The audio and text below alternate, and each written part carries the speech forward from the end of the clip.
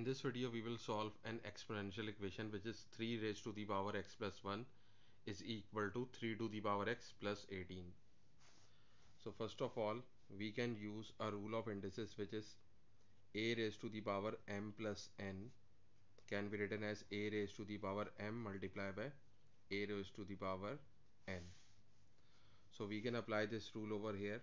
So 3 to the power x plus 1 can be written as 3 to the power x multiplied by 3 raised to the power 1 is equal to 3 raised to the power x plus 18.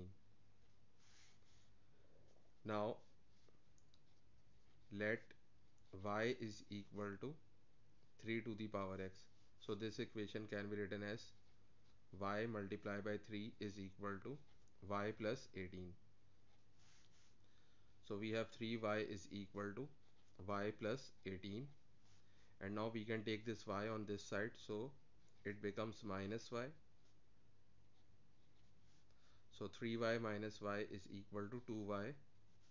So we have 2y is equal to 18. Now dividing both sides by 2, we have y is equal to 18 upon 2, which is y is equal to 9. Now we put the value of y, which is 3 raised to the power x, and 9 can be written as 3 square. So we have 3 to the power x is equal to 3 square. And if bases are same, then power will be equal. So the value of x is equal to 2. And this is the required solution of the given equation.